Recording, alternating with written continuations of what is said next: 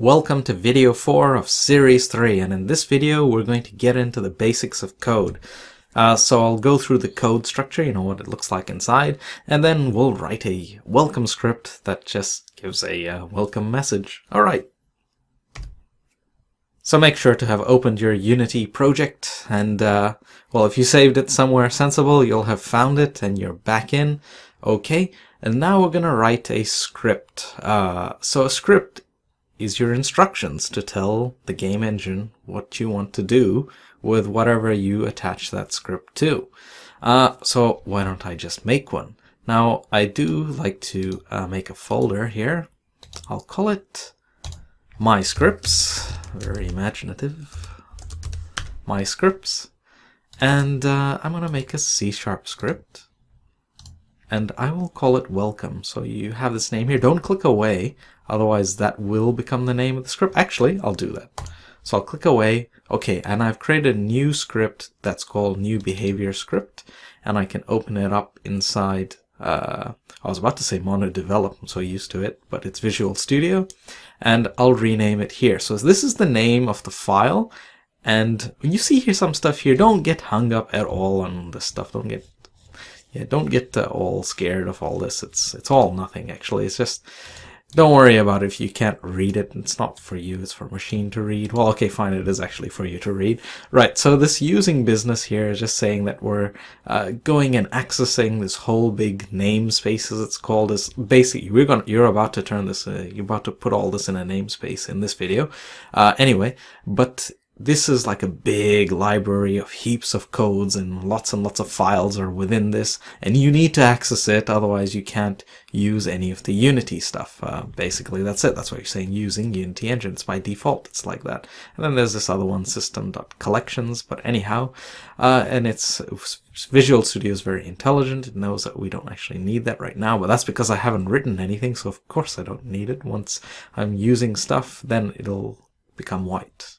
And then, oh, you might also be wondering, why on earth is my layout look so dark and the colors are different? Well, it's because I just went and changed them in the tool options setting, and I just changed my layout, or changed my fonts. I didn't like the default white one, it's burning my eyes out, so I went to a dark theme instead. You can change the theme. Alright, so I was continuing on, and then you see here public class. Public means the script is accessible to all other scripts if you call it by its name and you know which game object you put it on. And then class, well, a class is all this stuff inside of it.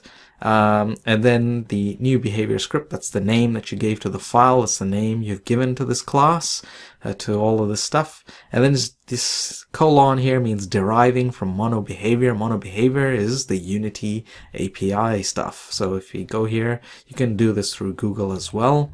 Just pull up the scripting reference and you type in mono behavior. What is a mono behavior? Yep, and it's got a U. Okay, and that's it. And there you go. So mono behavior is everything. It's everything in the Unity API, the application programming interface, if I've got that correct. And everything is inside this. So you must derive, if you want to fiddle with the game objects or do any Unity stuff, any Unity related game engine stuff, you have to derive from mono behavior. And it's a good name too. Mono behavior is a very good name because your scripts are behaviors. You're creating like behaviors for your game objects, and you attach the script to the game object, and then it does something when you play. I always think that is a very well selected name. It's a good name. And then there are these two methods here, a start method and an update method. These are default Unity methods. These you will write your own, lots of them. And another thing important, case is very important in C#. You cannot have this and expect it to be the same function. It's a different function. So the case is very important. Capital letters are very important. So this is a default function. It runs in a default, there's some stuff hidden in the background. Basically, whenever you start the game, every script that's in the scene, its start function will be called, and whatever instructions you've placed within the start function, they will be called when that scene loads up. And the update function is called every frame. What is a frame? How about I turn on the stats panel here? and then hit play, and then you'll see that it's saying 91 frames per second. So the screen is getting, I guess, redrawn that many times per second, and every time a frame happens, that update function on any script that's in the scene will get called, and any instructions within them will get called. So that's what that means. And of course, the more stuff you have going on, the slower your game gets, and then the lower the frames per second become. But anyway, that's another story. Right, so those are the start and update functions. Now I want to rename the script. So I've given the wrong name. It's a wrong name. So I'm going to call it welcome. Type in welcome and save that. And I'll just Control-C that, copy it here, go back to Unity and rename it. So F2, or just click on it gently and just put it in, Control-V paste. Okay, done. And now it's correct. Now I'm expecting a warning message to come up about line endings. I'm surprised it hasn't. Oh yes, reload. It needs to reload because the name's changed back in Unity. So I'll do that and go back to Unity here. I am still surprised it hasn't come up. No matter. Now I wanted to get onto namespaces. Why you need them? Because if you have two scripts of exactly the same name and they are both in the global namespace, you will get an error message and you cannot run the game and everything will fall apart. So for example, if you imported an asset from the asset store which has lots of scripts and that author hasn't placed their stuff inside of a namespace, and they happen to have a script called welcome, and you happen to have a script called welcome, and you've got a big project and you've written lots of stuff accessing this welcome script, you'll be in a bit of strife because suddenly your project isn't going to work and you need to go and change all of the imported code, or you need to change your code, and it's just all messy. So I'll show you what that looks like right now, what kind of error message comes up. So I'll create another C# script and I will also call this welcome. Okay, and there you go. There's a problem. It says the namespace global already contains a definition for welcome. It's already there. You've already got a script with welcome. You can't have two. So to overcome that, I will open up back my original one, the one within this folder. I'll open that and I will place everything in a namespace. So type in namespace, hit tab when that appears. Sorry, I went too quickly. So when that appears, the autocomplete business here, the IntelliSense is doing its job. Press tab and it will well, I guess it'll put it in. There you go. And then you need to give a name to the namespace. So what's an intelligent name? I don't have one, so I'll just put chapter 1. Make sure no spaces. Can't be any spaces, right? So don't do this. Don't put a space and then expect it to work. It won't be happy with you. And then you've got to put in these I don't know what they're called. Don't ask me. I always get confused. What's a bracket? What's a round bracket? What's a curly brace? Or whatever. I think this is a curly brace. I'll just call it encapsulating character. And now I need to cut all this. So highlight it from here, from the very end. Cut this with Control-X, Control-V, and you now have everything inside of a namespace. And let me go back to Unity. And there you go. The error message is gone. It now is happy that you've got two scripts, even though they're both called welcome, but one is in the global namespace and one is in the chapter 1 namespace. So if you made any more scripts and they weren't in the namespace chapter 1, in order to access the class, you must then say using chapter 1, for example. And you can see it appearing there actually, right here. You would say using chapter 1. And by the way, just something in C#, you need to put a semicolon there, so just remember that. But anyway, we're not doing it. We're obviously not doing it from another script. It's the script itself. Okay, so you've got the first bit done. So you've got you've put it in a namespace. It's happy, and I just want to get rid of that inconsistent line endings thing. This is because I guess it's written for, well, I don't actually know the real reason. Maybe it's because it works for Macs and stuff like that, so they've written it with a different program. Well, what's happening is whenever you create a new behavior script, that script is coming from a template which has different line endings to Visual Studio, because I guess it was not created in Visual Studio. So what I did is I closed the script down, I went back to Unity, I double-clicked on it in the console, brought it up here, and I will say yes, convert it, yes, thank you, and hit Control-S, save. And there you go. And now the thing will be gone. Okay, good. Alright, so now I need to actually do something. I want to have a welcome message. So I'm going to make a new method. I will call my method void. Methods can be of many types. A method, all instructions in C# code, they have to be inside methods, these blocks of code. And a void type of method is one that doesn't return anything. And of course, what I just said probably makes absolutely no sense. Well, what it means is that I'm not going to return anything from it. So you can, there's all sorts of types of methods you can write. You can write ones, or whatever. It won't make any sense to you right now if you're brand new to this. We'll get into that later. The best way to learn code is to just write lots and lots and lots and lots, even though if you don't know what on earth you're doing, that's how you learn it. You learn just by doing, and eventually one day it clicks and you go, oh, right, that's why I'm doing that. Right, so now you need to write a method. I'm going to make this one up. This is my own method. I'm going to call this void my welcome message. And you need to follow the characters very carefully. Make sure they're the same shape. I don't know what it's called. Always confuses me. And then inside of here, that's it. And what I'm going to do is I'm going to use a Unity thing. It's called debug.log.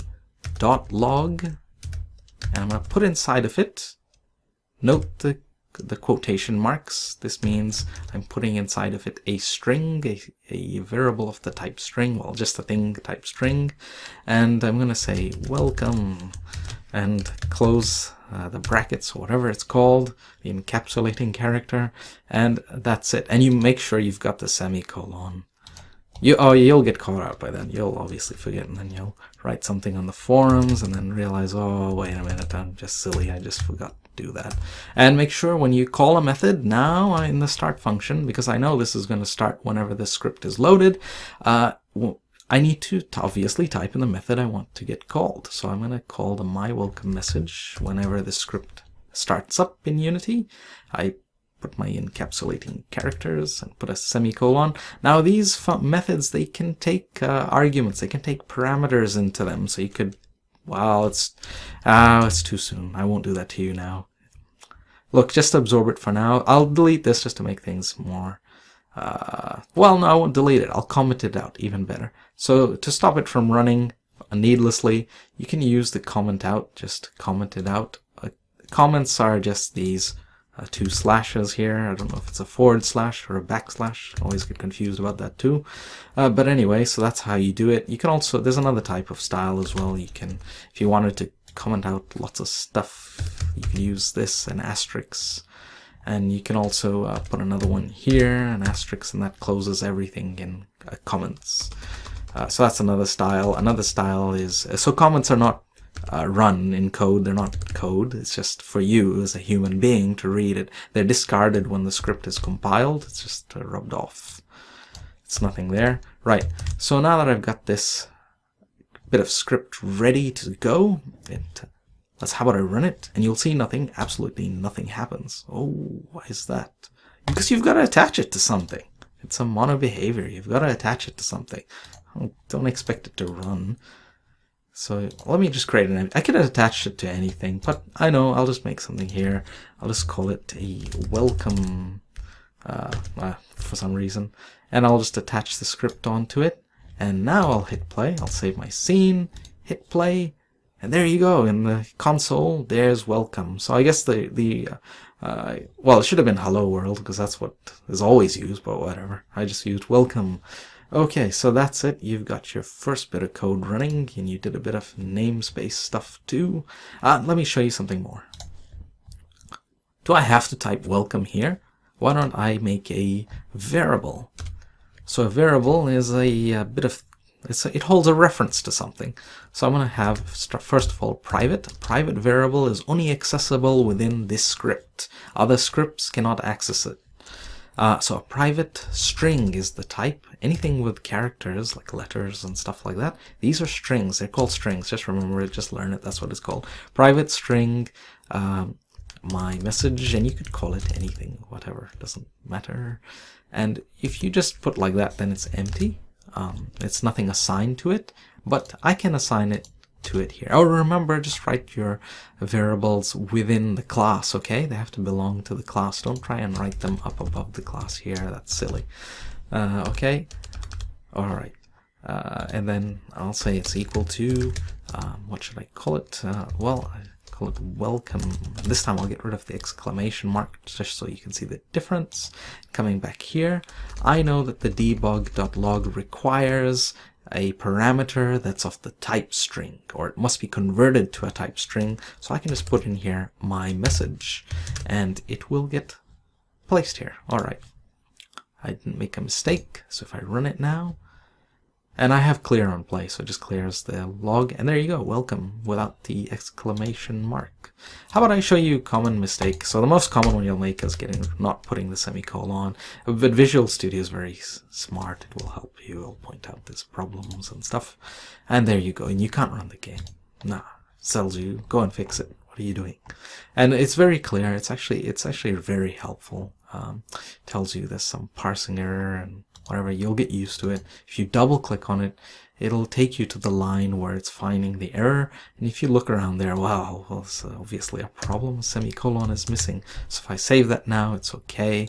I can come back and the errors are gone. I'll just clear that. Okay, I'm not finished. What if I want to type this? What if I want to input it in Unity? Then I make this a public, or I want to access it from other scripts. Then it needs to be a public variable. So this is the type. It's a type string. I mentioned that already. And I can have something there. It doesn't matter. It's not actually important now.